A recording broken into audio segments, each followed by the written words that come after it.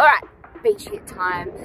This one we have sprints for, or a distance to move across. If you don't, you will just do 30 seconds of high knees on the spot and then get into your moves. So our circuit today is going to be done as a challenge. So if you have a partner with you, the idea is going to be to get through every round as quick as possible, trying to beat your partner, and then you get to rest while they finish if you finish before them.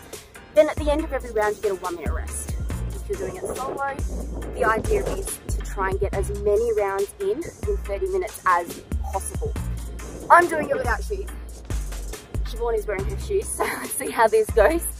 So what we're going to be doing is moving across the, we've got a 10-meter sprint set up and back, one plyometric move, up and back, another plyometric move, and so on. And we do that 4 times with 4 different moves, and then we get a minute rest. Whew. Okay, let's go. You ready, Siobhan? 3, 2, 1.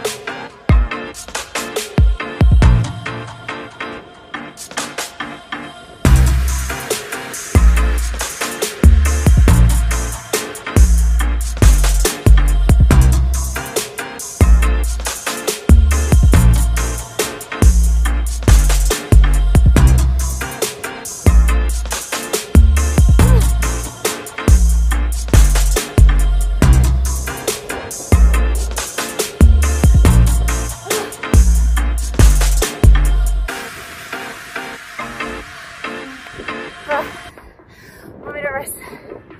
6 more rounds. We're going to try for 6, 7 and 30 minutes. Off you go, guys.